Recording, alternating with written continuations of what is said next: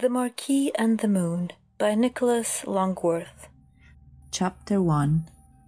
Che sciocchezze! L'anima non esiste che in corpo sano, said the little Italian sculptor with a gesticulation. Altro, Teodoro mio, answered the tall German artist, who sat behind him, his great blond beard effective upon his black velvet coat. The anima does not exist at all, either in a well body or in an ill. And I doubt, my little friend, whether by l'anima you mean the spirit or the soul, a distinction made by the fool philosophers.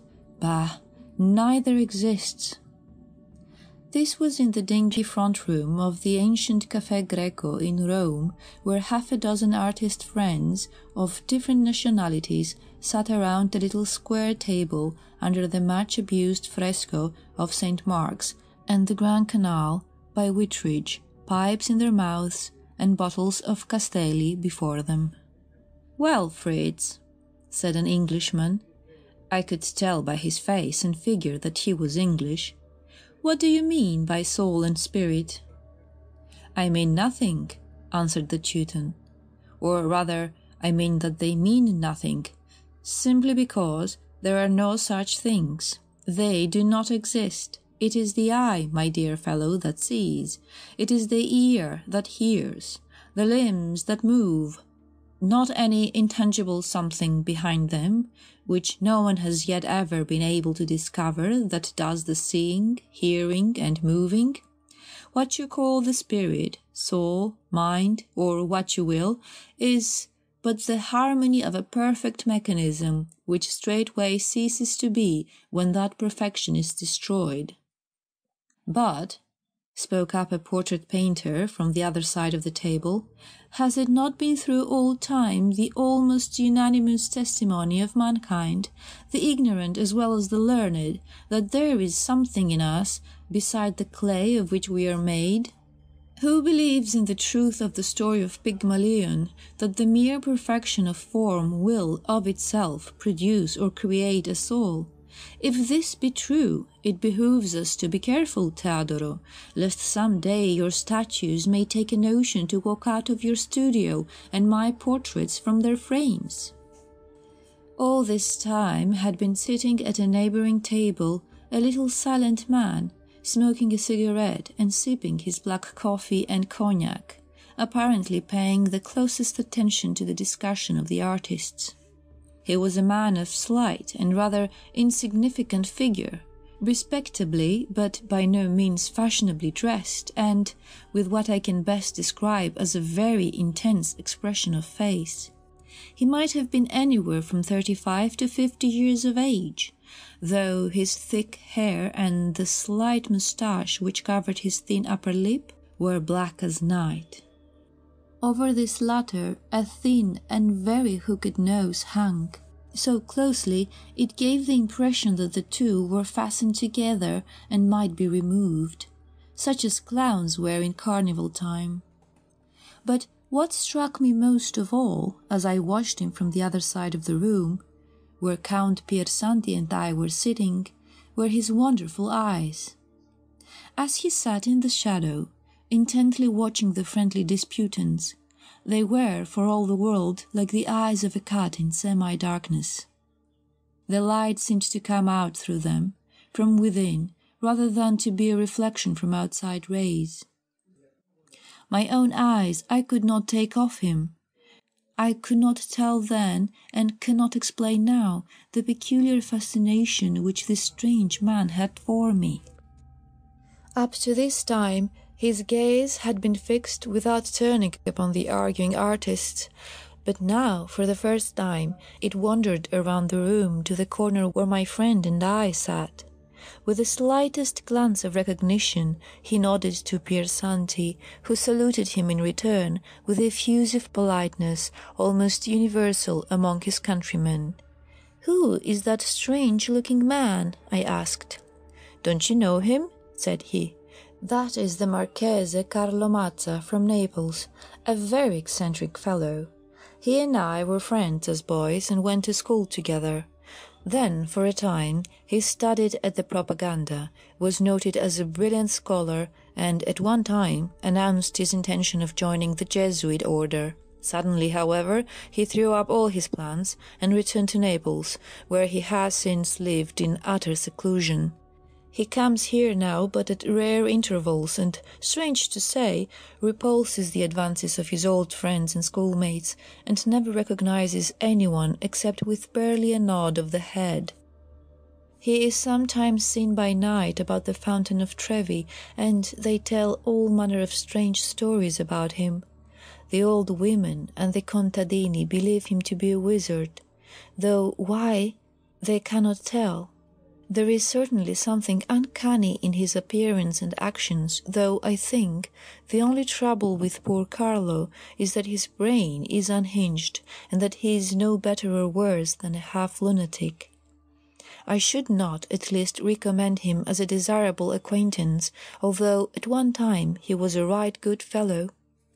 As if to give the lie to the Count's statement, the subject of our conversation arose from his seat, and approaching us with a smile, more sweet and genial than I should have thought such a face capable of wearing, held out his hand and said, "Why, my dear Pietro, I'm delighted to see you again. I hardly recognized you in the dim light of this room. Will not you introduce me to your American friend?" The Count shook him heartily with his left hand. I have omitted to say that Piersanti's right arm was gone from the shoulder. From what cause I did not then know, and never had asked, he being very sensitive concerning the mutilation or deformity. While making the request, those strange eyes and that sweet smile were fixed steadily upon me. He scarcely glanced at my companion. I could not explain the peculiar, the utterly indescribable effect they had upon me. How did he know that I was an American? Meanwhile, the discussion proceeded at the neighboring table. "My friends," said the German artist, "there can be nothing plainer than that thought is merely phosphorus. Feed the brain with phosphorus and it will think. Stimulate it with opium or alcohol and it will think in an entirely different way. Let someone strike the top of his head with a club and it will cease to think at all. Bah, there is no such thing as thought except it be the mere creaking of the machinery." "Bah yourself," responded his English friend. "There is no such thing as matter. The ancient philosophers from Aristotle down, except perhaps it be some of those the Epicureans, denied its existence, and all of your own German schools have joined them in proving irresistibly that your belief in the existence of matter or an outside world is but an illegitimate inference from the known existence of mind or soul. In fine, that the sum and substance of human knowledge is comprised in cogito ergo sum." Which one of those old fellows was it who said that the outward or archetypal world bears the same relation to the inward or archetypal world that shadow bears to substance? "Our German friend yonder," said the Marchese, a slight sneer blending with his unchanging smile, "seems to have been reading the Kraft und Stoff of his countryman, the illustrious Büchner. Is it not one of your English poets who makes a character say, 'What fools these mortals be'?" Though no admirer of Büchner, I could not help answering, still less a believer in his doctrines, I should hesitate long before calling him a fool. "Will you pardon me, signore, if I ask what then your belief may be?" "I am as sure," replied I, "of the existence of the soul as I am of the existence of the body, and I believe that no possible proof can be given of the reality of the outward world which cannot also be given of the real existence of the soul, and I do not think there is a child capable of understanding anything who may not understand this." My strange acquaintance smiled more sweetly than before, and courteously inclined his head.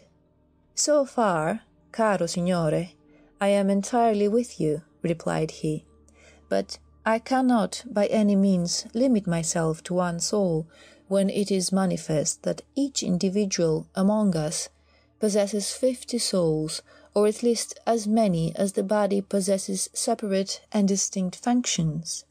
With the death or destruction of one function of the body, the soul appertaining thereto perishes with it, or at least parts company with its fellow souls, who thereafter know it no more. This, I say, is capable not only of demonstration, but of ocular proof." What my friend the Count had said concerning the speaker's morbid mental condition now recurred to me. There was, however, in his expression, especially in his eyes, which grew more luminous as he spoke, and even in the tone of his voice, something that held me spellbound, and I could no more resist him than can the fluttering bird the charming snake. "May I ask," said I, "what you mean by ocular proof?" "If you will honour me with half an hour of your time, and walk with me as far as the Fountain of Trevi, I will engage to furnish you with it." "I deeply regret the impossibility," I answered, "but the Count and myself are engaged to dine at the Molaro at 7, and it now lacks but 10 minutes of that time." "I will engage to bring you back at 6:30. 6:30 tomorrow morning would be rather late," laughed I. "Pardon me," he said gravely. "I refer to 6:30 this evening. I will bring you back 20 minutes ago." Count Piersanti looked very gravely at me and slightly shook his head. I then thought this action on his part had reference to his friend's supposed insanity, which at that time appeared to me beyond doubt. The Marchese rose, threw his long and somewhat threadbare black cloak about him, and with his hat still in hand, and his eyes, which now looked more like stars than human organs of vision, said, "Caro signore, will you go with me?" I could no more resist going than the magnetic needle can resist the pole. We approached the door of exit. "Are you not coming with us?" said my guide, turning toward Piersanti with his hand upon the latch. "Not I, Grazia," the Count replied, a strange expression on his face, almost like fear, and pointing with his left hand to the empty socket from which his right arm once hung. "Not I. Buona notte, amici miei. Felice ritorno." We went out into the darkness of the narrow Via dei Condotti, thence across the noble Piazza di Spagna, glorious in the superb Italian moonlight, and then entered the cold shadows of the Via Due Macchielle, in the direction of the Fountain of Trevi. Chapter 2. Was anything more superb ever seen than that glorious moon shining from the clear Italian sky? It seemed 10 times larger than I had ever seen it before. Its brilliant rays falling on the fountain changed all the moss-grown grotesque statues into figures of pure alabaster, and the rushing cascade into a stream of molten silver.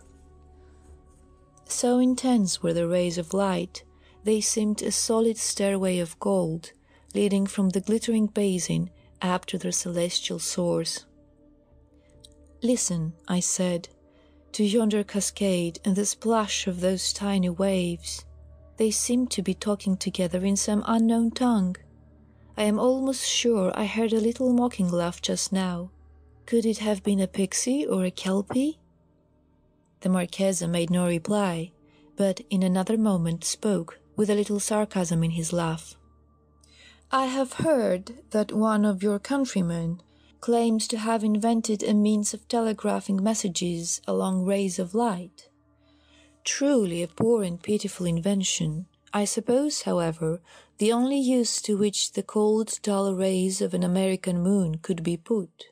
Here, however, under an Italian sky, by those skilled in the art, first taught by the priests of Iran, bodies having considerable extension and weight can be transmitted along the moon rays at the incredible rate of speed the motive power used being a preparation of green electricity in a highly concentrated form. "And what may that be?" said I. "I will show you," answered my strange acquaintance, taking from his pocket a small vial which he held before me. It contained a pale green liquid, clear as crystal, which emitted a phosphorescent glow, just such as came from the eyes of him who held it. "Would you like to try its effects?" he said, smiling more strangely than ever. "On my word, it is perfectly harmless." He took from his pocket a small silver cup and, stooping, filled it with water from the sparkling basin. Into this he poured a small quantity of the glistening liquid and held it toward me. Just then we heard the sound of many feet, and a company of bersaglieri came down the Via delle Stampierie on the double quick and crossed the square on the way to their barracks. "Wait a moment until those animals have passed by," growled Mazza. Up hobbled an old beggar woman and, holding out her withered hand, begged a soldo. "Va via, canaglia!" hissed the Marchese in a towering rage.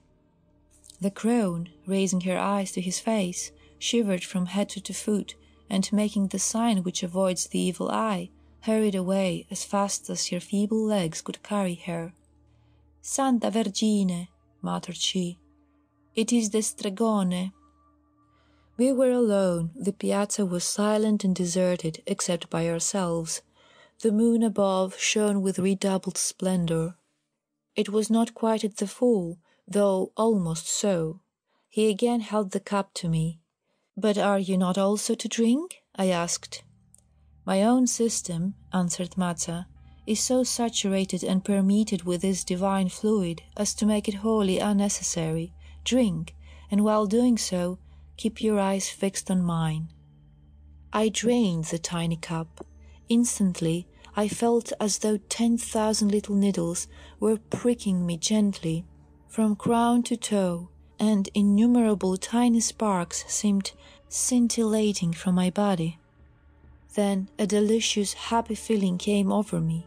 I was light as air, able to do anything, and all doubts concerning Mazza vanished from me. My faith in his power was complete. "Now take my hand," he said, stepping upon the solid ray of light. "I will help you up. Now recline yourself. It is soft as a couch of feathers. Andiamo." As we shot upward, Rome lay at our feet, bathed in the divine rays upon which we were travelling.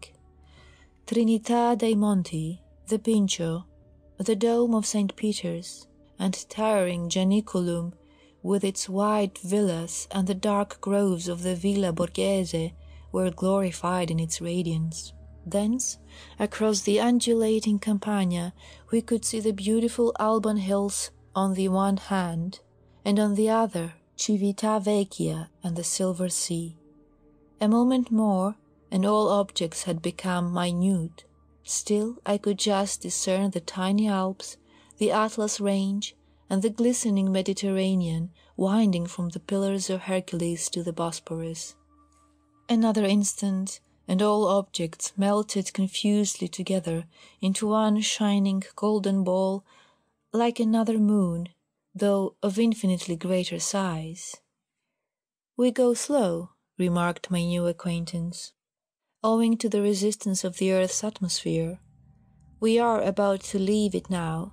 I fear you may suffer some inconvenience in passing through something over 200,000 miles of vacuum, but the journey will be accomplished in 80 seconds, so hold your breath, as I shall mine, and keep up a stout heart." I began to gasp for breath. We had left the air behind us. The time seemed endless. We were apparently stationary. I knew, however, this could not be so, and I vaguely remembered how, when once in a balloon, a windstorm striking us, the earth seemed to fly away beneath, while the car remained stationary. I could bear it no more. I gasped convulsively once or twice, and became unconscious. Chapter 3. I awoke outstretched upon a huge rock. Matza was chafing my temples. I opened my eyes and saw, far above me, an enormous golden crescent in the sky. "Why, there is the moon!" I cried. "I thought I was in the moon." "So you are, my dear fellow," he answered. "Yonder planet is the earth. See how large it is, and how luminous, although now but a thin crescent."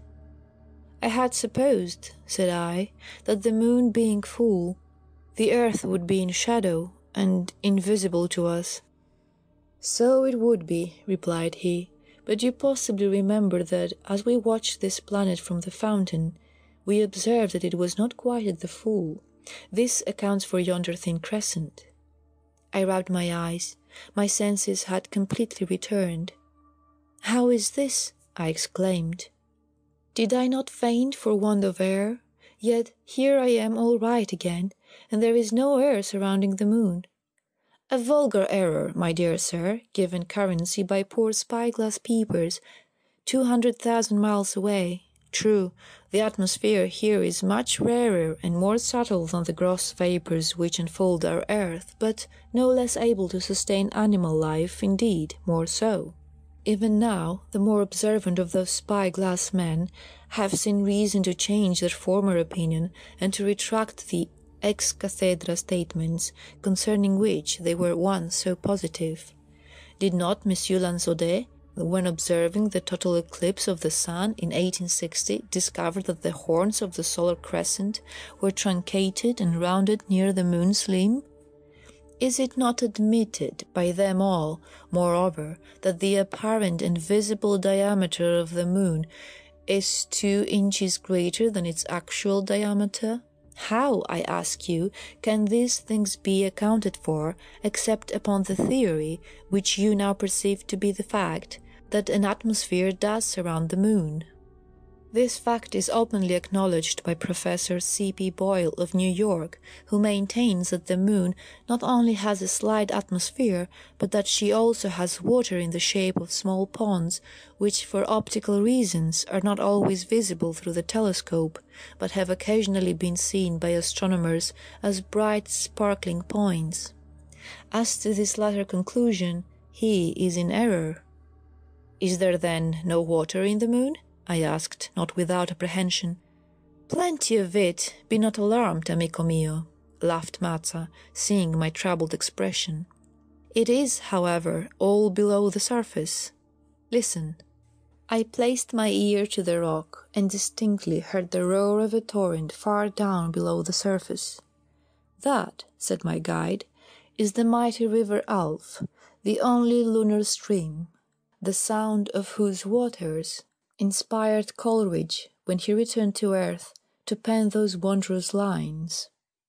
In Xanadu did Kubla Khan a stately pleasure dome decree, where Alf, the sacred river, ran through caverns measureless to man, down to a sunless sea."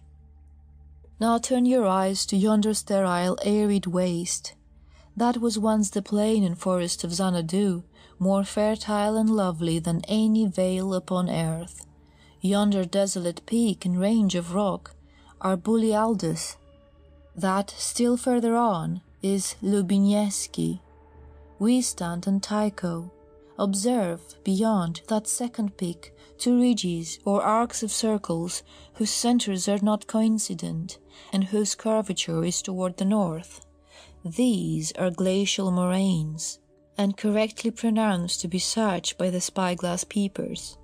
Now, how on earth do they, admitting the existence of these moraines, while denying to the moon both atmosphere and water, account for the departure of the vast glaciers or the water into which they must have melted? Without air it could not have evaporated. Did it flow away into space, into an absolute vacuum, and lose itself among the stars? Does not this, even to your untutored understanding, look very much like absurdity? No, my dear sir, it simply went below the surface, and now flows underground, just as the waters of the earth have begun to do. I remember once reading an interesting treatise, written by one of your countrywomen, if I mistake not. upon the diminution of water upon the earth's surface, although I cannot perhaps agree in all its conclusions. Undoubtedly, after a time, the processes which have produced the results you see here will reduce the earth to the same condition, but not a drop of water will wander away into space. No created atom of matter ever did or ever shall cease to exist. The idea, my dear sir, is too absurd. Are you not yourself aware that near your own home, in the valley of Mill Creek, a river flows some hundreds of feet below the surface, which once watered the roots of trees along its beautiful course to join the then majestic Ohio? Great heavens! Cried I, starting to my feet. Mysterious man, whoever or whatever you may be, what know you of my home or of that valley? The Marchese smiled, but made no answer. You may perhaps wonder, said he, how this subterranean river is supplied, in a world where rain never falls, and from which aqueous vapours never arise. Nothing can be more easy of explanation. The sunless sea of which Coleridge spoke, into which the Alph falls, is so far below the surface, and so near to the internal fires, which occupy the central portion of this globe, that its waters are converted into steam as fast as supplied. This steam, passing upward through the innumerable caverns of its rocky crust, is condensed again on approaching the surface and appears in the form of countless brooks and springs, once more supplying the flood, which thus perennially flows onward to the lunar ocean. The process is, to all intents and purposes, the same as that which takes place by evaporation and condensation in an atmospheric medium, by which yonder far-off planet, the Earth, is watered. But come, it is time we were going. Where? I asked. To the summit. I looked above. Towering over our heads for some 1,000 feet was an impassable, or what I took to be an impassable, wall of huge shapeless rocks. We can never climb there, I cried. Nothing more easy, believe me. And Matza lightly leaped into the air and stood upon a rock, 30 feet above me, laughing and holding out his hand. Come on. I braced myself for a supreme effort and leaped. To my utter surprise, I stood beside him upon the rugged mass of volcanic rock, feeling that I had exerted myself unnecessarily. What does this mean? I ask. Is it the effect of the green electricity, or is it the slight resistance of this attenuated atmosphere that renders such a feat possible? The effect of the electricity has passed away by this time, he replied. The other cause may have somewhat to do with it, but the real reason ought to have suggested itself to you. By the way, my dear sir, I find you much duller of comprehension than I had been led to suppose. Led to suppose? Cried I. By whom? You have never seen me before tonight. The Marchese smiled. Surely, said he, you must be aware that the moon is of very much smaller bulk and weight than the earth. I should think it ought to have suggested itself to you that the power or attraction of gravity would be less by the exact ratio of its weight. Oh yes. Travelling here is easy enough. When up there, at home, pointing to the gorgeous crescent in the sky, it is impossible. You say at home, Marchese. Which is your home, the earth or the moon? I pass much of my time in each, caro mio. Piersanti is right when he says that I am only a half-lunatic. Let us go on. So we went on and up until we stood breathless but not fatigued upon the dizzy edge of what seemed to be the crater of an extinct volcano. It was of vast extent, circular or almost so in form. The surrounding walls were of precipitous black rock and some 1,000 feet in height. Below was a flat floor of smooth, white sand and pebbles, in the center of which arose a cone-shaped something, which I at first took to be the last work of the expiring volcano now extinct. I had seen in photographs of the moon, by Rutherford and others, and also through the larger telescopes such formations in most of the lunar craters, but of this one alone I can speak from actual observation near at hand.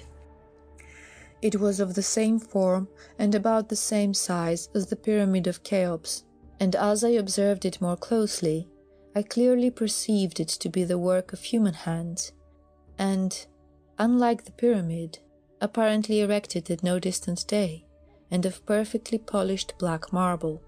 "That," said Matza, "is the palace of the princess." "What princess? Can we enter the palace?" cried I.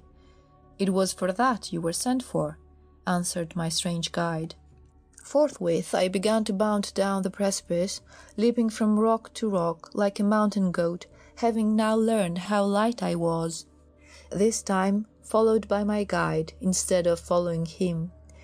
In a few moments we stood at the base of the pyramid, before an enormous double gate of bronze, beside which hung a shield of some polished metal and a huge hammer chained to the wall. "Strike!" I took the hammer, and whirling it around my head, struck the shield with my full strength. It emitted a rich, sweet, musical sound, like that of the great bells in Chinese temples. Slowly the gate swung apart, disclosing a lofty, dimly lighted hall. Through this we passed and reached another door of hammered silver. This was covered with all manner of strange and to me undecipherable inscriptions and characters deeply cut into the metal. No shield hung before these doors, but as we approached they slowly opened, and at the same time we heard the outer gates close behind us with a heavy clang. Awe-stricken, I entered the vast hall of the Princess of the Moon. Chapter 4. The hall was dimly illuminated by the earth light, which streamed in through many hundred narrow slits or loopholes cut through the great thickness of the walls, which I had not observed from without. So vast were its dimensions, and so faint the illumination, that I could but dimly discern the forms and faces of the innumerable silent throng that filled it. Nor indeed had I time or inclination to do so. All stretched away beyond the central point of light into blackness, a sea of heads and faces. That central point was a slightly raised dais or platform, whereon was a chair of ivory. Behind this chair stood two tall, strange, motionless figures holding aloft torches which gave out a wide, lambent light, making everything in their immediate neighborhood bright as day, but not penetrating far into the darkness of the vast hall. On either side of the chair stood a figure, Afrits, I think, such as I used to read of when a boy in the Arabian Nights. These were black, of great stature, and each held a double-handed sword, their blades gleaming blue in the torchlight. The floor was of beautifully polished tessellated marble, but in its centre, about 10 paces before the throne, yawned a black pit, perhaps 10 feet in width, as though a portion of the foundation rock had lately given way, and carrying the pavement with it, fallen into the subterranean river, whose roaring could be faintly heard in the far depths below. Ah, how can I describe it? What hand could paint? What voice or pen portray the form that sat or half reclined in that ivory chair? The figure was slight, of exquisite grace and mould, clad in a clinging robe of some rich white web and woof, but without ornament of any kind. Her tender cheek rested lightly upon her right hand, the delicate arm which supported it half showing through the rich drapery. Her left rested upon the arm of her chair. The torches above her head shone upon her dark hair, leaving the sweet and gentle face, almost a baby face in its sweetness and gentleness, in half shadow. One delicate foot rested upon a lion carved from black marble, which served as her footstool. Her lips were parted as though to speak, and her dark eyes looked at me. Oh, those eyes, so deep and soft and tender, The reader must pardon my powerless pen. I only know, I cannot tell why, that looking into their depths, I could have died for her. I felt Matz's touch upon my shoulder. Advance and speak to the princess, but take care of that pit before you. I passed by the opening and dropped on one knee before her footstool. Arise, she said. These empty formalities have place only in the earth. They are unknown in the moon. Rise up and speak to me. Heaven, she spoke in my own dear native tongue, not in the bastard Latin of Rome, and great God, was not that voice strangely familiar to my ear? We poor mortals, stammered I. A smile came over that sweet face as she raised her finger to interrupt me. I am mortal like yourself, she said. Still more, I was born and lived upon the earth as you do. How or when I came hither, it matters not to say, and if I shall ever revisit my dear Terra, who can tell? It is long since I have seen it, and many of its ways and customs I have forgotten. Still more have doubtless changed. Tell me something of them. Tell me, is it still possible there to love at first sight? Sweet princess, I answered with difficulty, restraining my earth-born instinct to drop again upon my knee. There is no other way but that. The so-called love which springs from acquaintance and knowledge of character is at best, with us, but an exalted friendship, worth perhaps as much as love. Many think worth more, not I. But it is not love. Real love bursts instantly into being, as its divine mother arose suddenly in her glory from the sea, and, like her, it is immortal. A soft smile, sad and tender, stole over that lovely face. She said, My servant has brought you hither to learn the true philosophy of life. Do you wish to learn the lesson? Perhaps, princess, I have learned it already. Did a faint tinge of color come into her cheek? I cannot be certain. The face was in half shadow. Have you courage, she asked, to go through the necessary ordeal? It may seem to you a frightful one. I have courage, sweet princess, to do anything, and to go through anything you bid me. Nay, I do not bid you, she answered. It is for you to choose. I choose the ordeal, then, whatever it may be. She made a sign. The Afrit on her right approached and stood beside me. Raising his shining sword, he swung it 3 times around, and, with a swift and sweeping stroke, severed my head from the shoulders. It fell to the floor and rolled to the prince's footstool. Strange as it may seem, I suffered no pain whatever. On the contrary, rather a languid sensation of dreamy pleasure. The power to think and reason remained strong and clear as before in my brain as it lay there in the dissevered head. I watched to see what would happen next. The gigantic Afrit again raised his sword. I observed that it was not bloody, and lopped off one arm, then another, one leg, and then another, then flung the several members towards different quarters of the hall. Still, I felt no pain, and saw no blood. Last he cleft my panting bosom, and drawing forth my heart, laid it with a deep reverence upon the prince's footstool, and placed her delicate little foot upon it. I could see it palpitating under that light pressure. Then first I saw a few drops of blood. Matza advanced.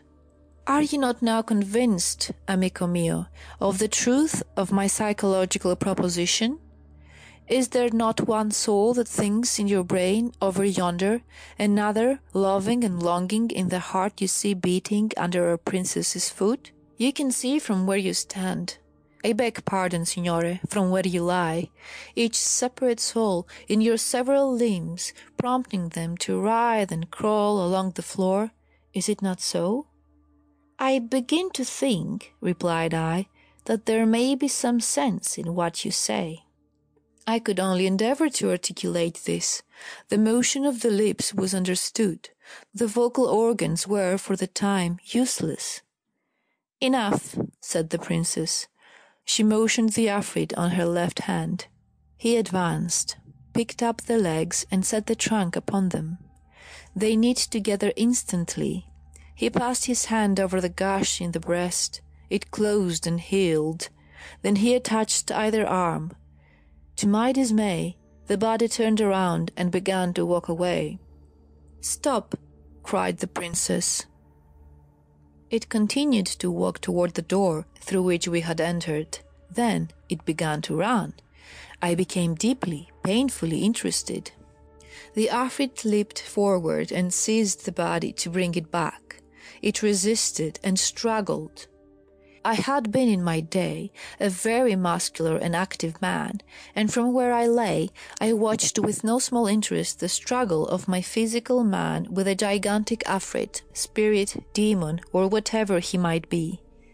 I was powerless in his grasp. He carried me back to where I lay. That is, he carried my body back to where my head lay. Then carefully raising the latter, he placed it upon the severed neck. In an instant I stood before the princess, sound and whole.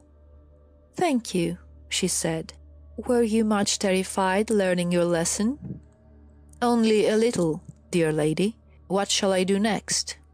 "Ah, nothing more. You must go back to Italy now. Farewell." Her smile seemed sad, but inexpressibly tender and sweet.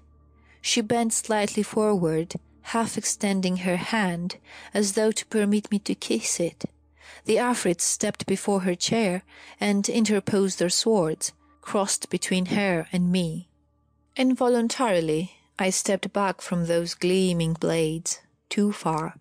I made a desperate effort to regain my footing, and then, with a stifled cry, fell backward into the black chasm. Chapter 6. Down, down, down. The rushing of waters came nearer, nearer, nearer. Then, with a dash and splash, I sank deep into the sacred river. Swift and strong, it carried me through its rocky chasms, down toward the sunless sea. No hope now, thought I, and yet I cannot believe that she could send me thus to destruction.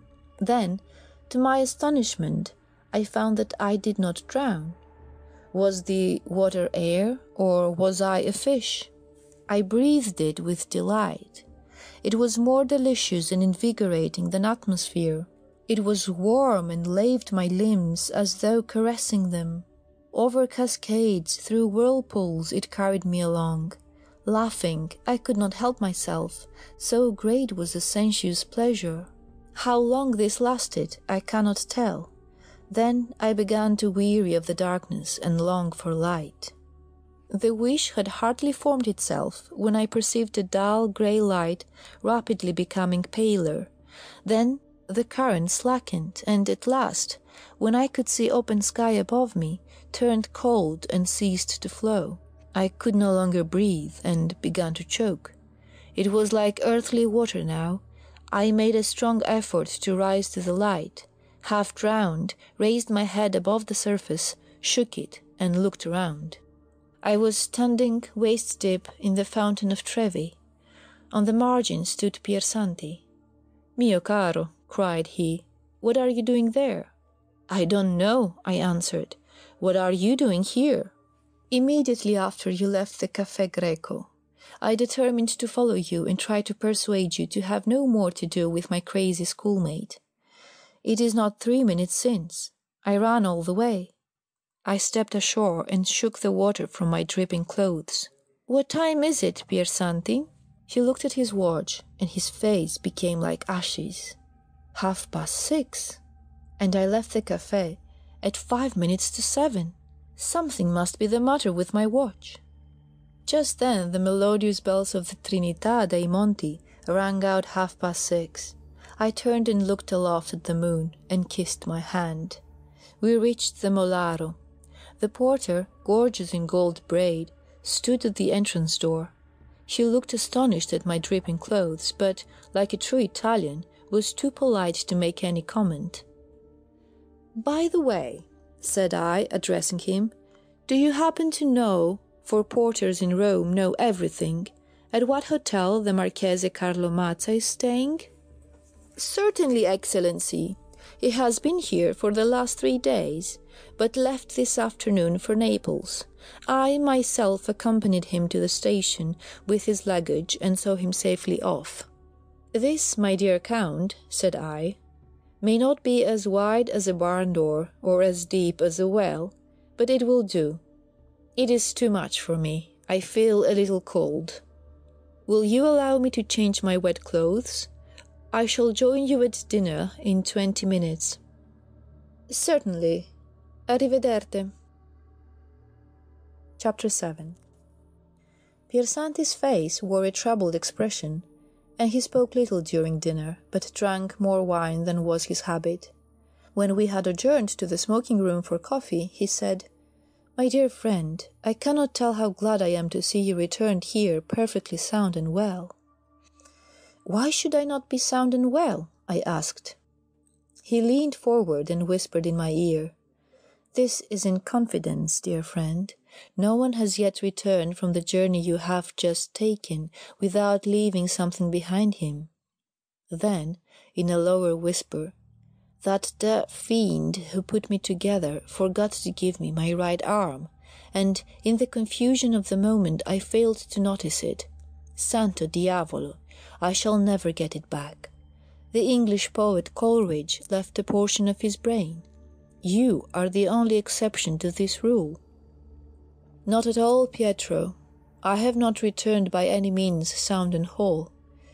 I left there the most important part of myself, my heart." "Are you in earnest?" "Never more so in my life." "Body of Bacchus, did you forget that?" "No." The Count started to his feet and pulled out his watch. "Come, come. A train leaves at 8 for Naples. We have just time to catch it. We may yet trace out that Mazza. There is still a chance." "Sit down, my dear boy," said I. "Can't you see how those Englishmen are staring at you? Maledetta canaglia! They cannot understand us. These cigars are excellent, and the chartreuse is good. Have you ever been to the convent of the Carthusian monks who make it? It is near Florence. If you do not take this present chance, you will never recover your heart." "Certainly not. The princess is in the moon. You can never see her again." "Who knows? Your heart is lost forever." "Undoubtedly. Yet you sit there as if you had no desire to regain it." "None whatever." "Well," said the excited Italian, resuming his seat, "you Americans are the strangest race under the sun." "Or under the moon," thought I. End of The Marquis and the Moon by Nicholas Longworth.